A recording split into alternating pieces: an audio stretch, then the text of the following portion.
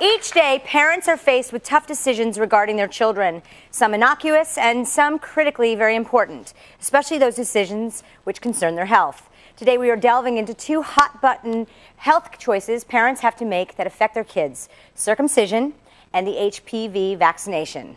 We're going to start with circumcision. What do you say? To snip or not to snip? The American Academy of Pediatrics recently released a statement proclaiming that the benefits of circumcision outweigh the risks. Our first guests are on the opposite ends of the spectrum when it comes to circumcision. She's for it, he's against it. They took their disagreement public and stated their case to the mom.me website. Oh, and did I mention that they're about to have a baby? And I think it's a little boy. Please welcome Laura and Ian to the show.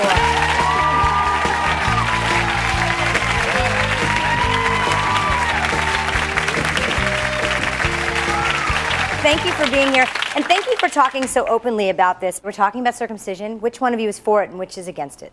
I'm for it. I'm against it. And I understand you have a great marriage, great relationship. This is really the one thing you disagree on. The only thing. That's it. There's The just only one. thing. There's just one, and we found it. Okay, I have to imagine there's maybe a few other things you disagree on, maybe the paint color in the room or something like that. But okay, how far along are you? 8 months today. Okay, so, and it is a boy.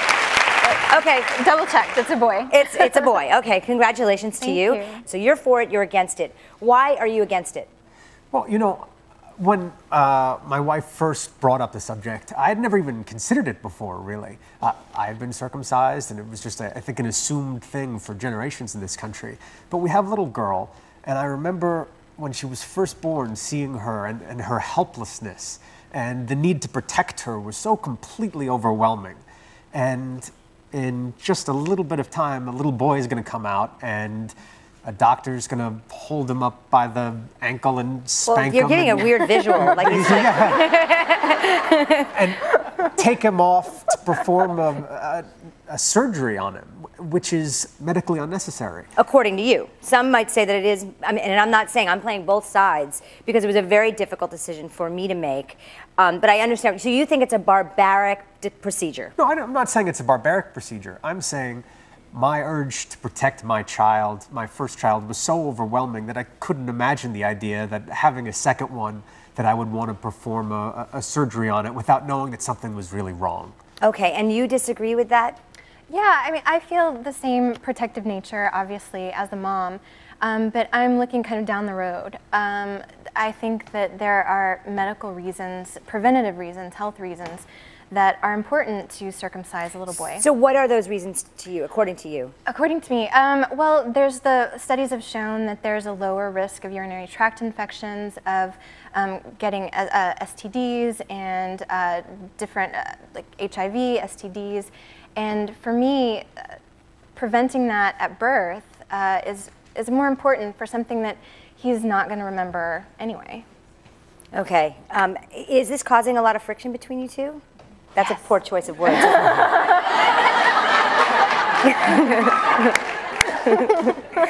Is it something you're talking about a lot? Oh yeah. Oh, definitely. Oh, We've yes. had lots of lots of conversations. And do you have the issue that you want him to look like his daddy? I've thought about that, yeah, because I've had conversations with our daughter, about, body parts and girl parts and boy parts, and I'm sure naturally a son is going to look to his dad. Of course, and wonder why do I look different from Daddy? What's wrong with me? I worry about that. I never saw my father naked, and I hope to repeat that process. So how will you come to an agreement? I mean, one of you is going to win this argument. It may be just a coin flip. It might just have to come down to that. Well, can we just go through the hour and check back with you during the show and see? Maybe you'll feel differently either one of you, and we'll come to an agreement by the end of the hour? Sure. Absolutely. All right. I don't have high hopes for that happening, but we're going to try. Any of you, I don't see men close to me, but anyone have an opinion? You, sir. I know you don't want to be. I'm not going to ask you. I'm not going to put you on the spot. But what do you have to say about this issue in general? It definitely just comes down to hygiene at the end of the day, really.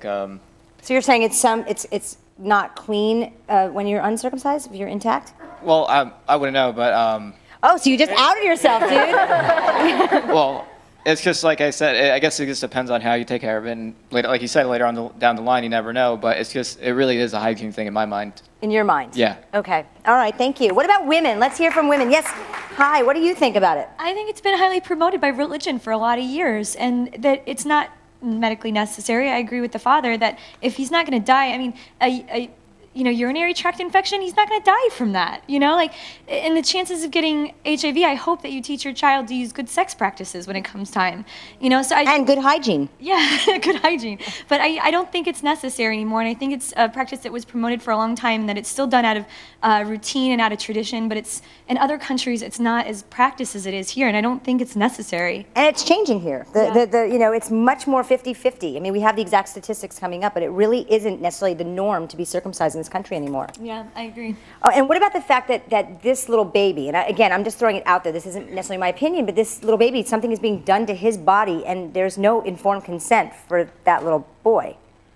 Well, I mean, I think there are lots of things that we do as parents that our children don't necessarily consent to.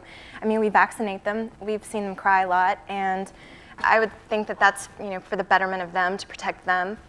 And again, it goes back to the protective instinct. You don't want them to see them hurt as newborns or even down the road as adults, and to have to go through that and, to have that surgery as an adult or as, a child who can feel that pain and feel that embarrassment later on is something that I think about. And, that weighs on me. And you both raised really good arguments for both cases. And coming up, we are going to have a gentleman that did get circumcised later in life. I believe he was 37. So ooh, wow. So I hear no, I mean, it's just food for thought. So you know what? We're going to take a quick break. Up next, the great circumcision debate continues. Two leading doctors go toe-to-toe on the issue. Plus, we're going to meet a man who knows firsthand both sides of the issue. He got circumcised at 37. You all want to hear what he has to say, don't you? Yes. Hell yeah! We'll be right back. Welcome back. As we mentioned at the top of the show, the American Academy of Pediatrics is taking a stance that the benefits of circumcision outweighs the risks. But this stance is by no means unanimous. In fact, it has divided the medical community. Our next guests are doctors on opposite sides of the debate. Please welcome Dr. Suzanne Gilbert-Lenz and Jay Gordon. Thank you. Okay, first, full transparency. Suzanne, you also happen to be my very, very good friend, and Dr. Jay Gordon, you happen to be my pediatrician. But let me be clear, Dr. Gordon didn't get to be my pediatrician until my boys were, I don't know, 8 or 9 years old. So you were not involved in any circumcision that may or may not have taken place, okay? All right, so Suzanne, let me start with you. You perform circumcisions on newborns. I do, yeah. And you have a son. You're also a mother of a son and a daughter. So where do you stand on this issue? Well, I mean, I stand on a lot of things with education and choice. So my feeling is I really understand where both of you guys are coming from. I felt exactly the way the two of you did when my son was born. And I'm Jewish, and in our faith, we circumcise on the 8th day. And, that was one of the hardest days of my life. But I do understand where people are coming from. And I don't feel that everybody has to be circumcised. But I also feel that if people want to make that choice for their children, it is their choice to make, and there's evidence to support making that decision. And Dr. Gordon, I mean, are you entirely convinced that this is better, healthier for the baby to be circumcised? Oh, definitely not. Definitely not. The statement from the American Academy of Pediatrics said that the benefits outweigh the risks. The second paragraph went on to say that the health benefits are not sufficient to recommend this for all healthy newborn babies, but they are sufficient to require third-party reimbursement. This was a recommend. Nothing has changed regarding circumcision this year or in the past 100 years. What's changed is that the insurance companies have become reluctant to reimburse doctors $300, $400, $500. So the American Academy of Pediatrics, looking out for their own, has said, well, it's good enough for insurance companies to pay. And here's the thing. If you come from a low-income family and you're in one of the 18 states in this country that Medicaid won't pay for a circumcision, you don't have a choice now. So I have a problem with that because it becomes a status thing.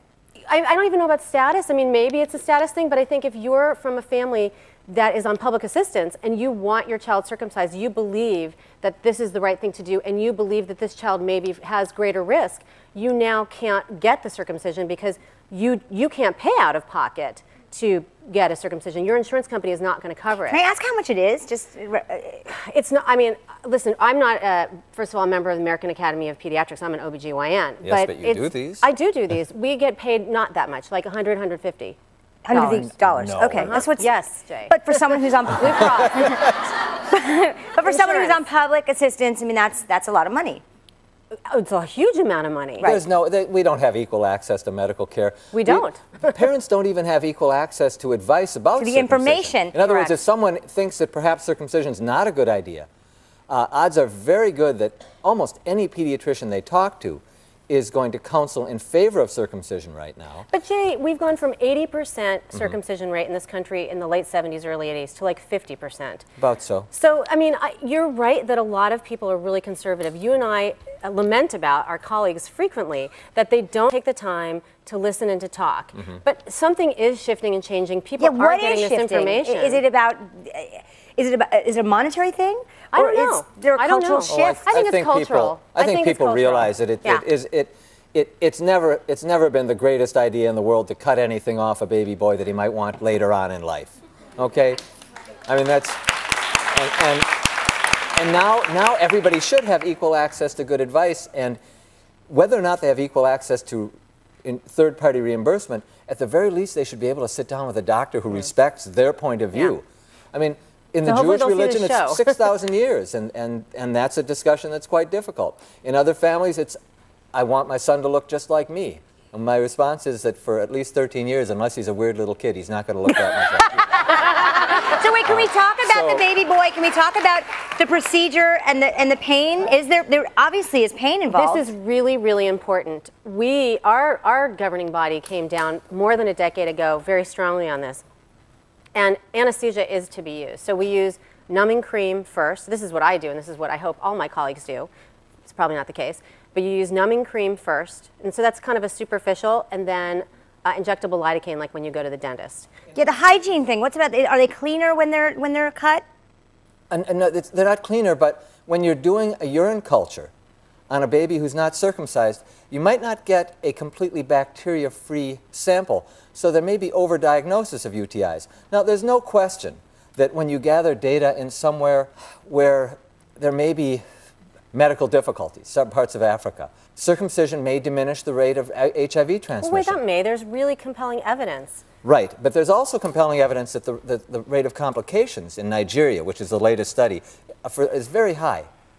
And education and condoms, not cutting. Okay, and we'll talk about HPV more later, I think. Yes, we are. But HPV is not condom resistant 100%, so I don't want to jump ahead too much. But No? this is a tough one. It is. And what about our couple here? They're 8 months pregnant. If they were your patient, how would you talk them through this? I would talk them through it the way I talk my patients through any other procedure. And I would tell them the risks, the benefits, and the alternatives. And leave it up to them to decide. They And already always know ask this, me though. what I do and what I did, and I tell them that this is an intensely personal choice, and you have to look at what you think is going to be best for your family. And this is a big ticket item. I am not denying that. And it's at this precious time when they are about to have their child. Yeah. Now let's meet a man who can give us both sides. He's basically the man of the hour. He's going to talk personal experience. Please welcome Hugo Schwitzer.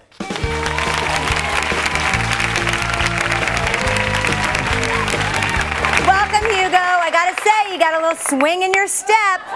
Okay, so you were uncircumcised until the age of 37. You made the decision. Why at that age? Well, really, there were two reasons. One thing we haven't talked about as a possible consideration for circumcision is that, as most people know, when you're having sex, the foreskin retracts. And what can happen, especially if you're having sex without a condom, is that the foreskin can roll back very fast and very painfully. And when I was in college, I had a sexual experience that sent me to the emergency room and gave me 5 stitches. So that was the first sign that... Well, you know, I can't help but get a visual of what you must have been doing to end up in the emergency room. Well, I want to be clear that it wasn't, you know, something really kinky. That would have, you know, there were no blades involved. It was, you know, it was basic intercourse between a man and a woman. The doctors would know this as frenular tearing, and obviously, you know, different men have different levels of, it's not the medical term, retractability, and maybe mine was a little less retractable than some others. But I've talked to other guys over the years who've also had trouble with this. And after this first experience of, going to the emergency room, which was painful and humiliating, after that first experience, I spent many, many years afterwards often being very anxious, very worried. Is it going to happen again? Is it going to happen again? So that was Which is kind of a bummer when you want to be sexually active and be free to always have that in the back of your mind. Absolutely. And you develop little tricks and techniques. What happens is that you have to be constantly aware. Whereas as a circumcised man, that constant vigilance isn't necessary. So so you are married, right? Yes. So your wife has got to experience both sides of you. Yep. And so how is it different? What was the procedure like? We all are dying to know. Was it painful? Is there discomfort? You bet. I will say I've broken an arm and I've passed a kidney stone, and those were both much worse. And if you've ever broken a bone or passed a kidney stone or had other things, or had a baby, and I've watched my wife give birth, and my pain wouldn't even be anywhere. It was nothing compared to that. Okay. And how is the recovery? The recovery, it's just really quickly, it's a procedure where, and I don't know how every doctor does this. I had it done by a urologist, outpatient. They numb the penis in 2 places. This is for an adult circumcision, not for a child. Right at the base of the penis and then right around the head of the penis. Ow! And it was done with a laser, not a scalpel. We learn something new every day, don't we, people? And you learned it on the Ricki Lake Show. Right. Okay.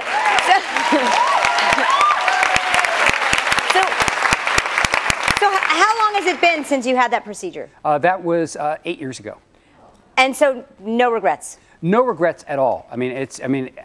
In terms of my sex life with my wife, without going into details, too many details. Oh, please do. I can tell you, even if she weren't eventually going to see this, this is the best sex of my life. And wow, good on ya.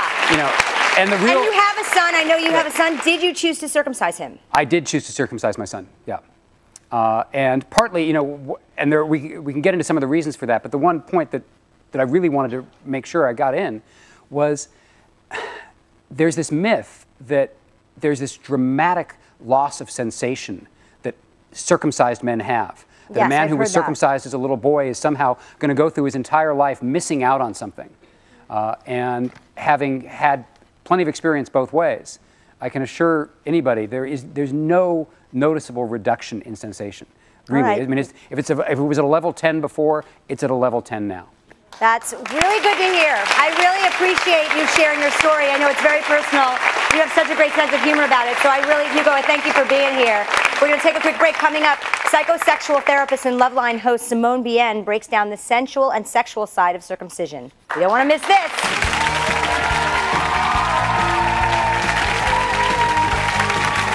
We have one boy. What did you guys decide? She basically asked me, what do you want to be done? I said, circumcise him, Well, do you mind if I ask, does he match his father? Oh, yeah.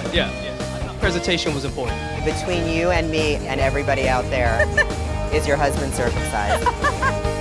Hi, we are back. All right, I have to hear from you. Well, I was wondering whether women want to say something about this. Do we prefer circumcised or uncircumcised? Well, do you? I prefer circumcised, 100%. Okay, can I ask why? Well, hygiene, sensitivity, the way it feels, the way it looks, it's just much cleaner, nicer, healthier, simpler. Okay, well, I've heard the opposite. I've heard that it's been more pleasurable for women with men who are uncircumcised. Yeah, see? Honey, clap and be proud. So there you have it. Thank you so much for sharing. 70% of males in the U.S. are circumcised, so the chances of a woman having experienced an uncircumcised male is pretty low in this country. My friend and host of After Ricki, Josh Sabera, hit the streets to find out just how much people know about the subject. Take a look. What do you think women want? I don't know. Ask a woman. Have you ever asked any? You don't exactly walk up to somebody. You would. I would. Yeah, of course you would. I prefer circumcision because, that's just the norm, I guess. From my experience, I've heard, it's kind of hot, you know. Well, wait, from your experience you've heard or from your experience you've discovered? From what people have told me. Do you have boys? We have one boy. And what did you guys decide? She basically asked me, what do you want to be done? I said, circumcise him, you know? Well, do you mind if I ask, does he match his father? Oh, yeah. Presentation was important. Between you and me and everybody out there, is your husband circumcised? I was a child that was not circumcised, and then at the age of 6, I had it done. So all of a sudden you go from a turtleneck to a V-neck overnight. Yes. Here to help us answer some common questions is the co-host of Loveline with Dr. Drew Pinsky and my friend. Please welcome psychosexual therapist Simone Bien. Pretty dress. I'm so happy you're here, and I know you are European. Well, yes, you're from the UK, but and I know it's not the norm there to be circumcised. No, it isn't. So actually, what is familiar to a lot of Europeans is men who are intact. So for us, when we see that's the word, intact. It makes you laugh, but intact, that's the word. Intact, darling. So when we see a circumcised penis, as beautiful as they are, that becomes unfamiliar to us. But then, of course, it's the same, Ricki. You get to know the penis of the man you love, whether he's intact or circumcised. What are some of the common myths? We've talked about a lot of them today. Okay, one huge big myth is that men who are intact are dirty. Well, let me ask all the women here, and I'm going to ask you, Ricki, as well. Colin Firth, do you imagine he's dirty? I don't think so. Colin Firth, I'm guessing is intact. I mean, he's hot, but I kind of think he might be, not necessarily dirty down there, but he's kind of like a dirty guy, right? Yeah, dirty as like in a dirty hot guy. Yeah, exactly, but not dirty, unclean. And the point is, look, if a guy doesn't know how to wash himself, my goodness, then you are not going to want to be with this guy. Not just because he's lazy, because 2 years into the relationship, he ain't going to be doing the dishes either. And that is not good enough for any of us women. Okay, so what are some other myths? Another myth is that if it's intact, it can really freak somebody out. Well, again, it's what is familiar. We can't judge somebody, you know, on whether they have a hood or not a hood. We have to just get used to it. And of course, in America, it's interesting when you were saying 70% of men up to a certain point were circumcised. Of course, that's going to be what is most familiar. But every single man is individual. We know that. Men sitting in the audience know that. So we've just got to get to know the person, the penis, and that is part of, you know, a loving, wonderful relationship. Come on, we all know that sex isn't just all about the physical. It is about the intimacy, the emotion. It's the love, the closeness. A good lover makes us feel safe so that we can explore, so that we can be all those wonderful things together. That's all very, very true. I love the giggling that's going on, and all I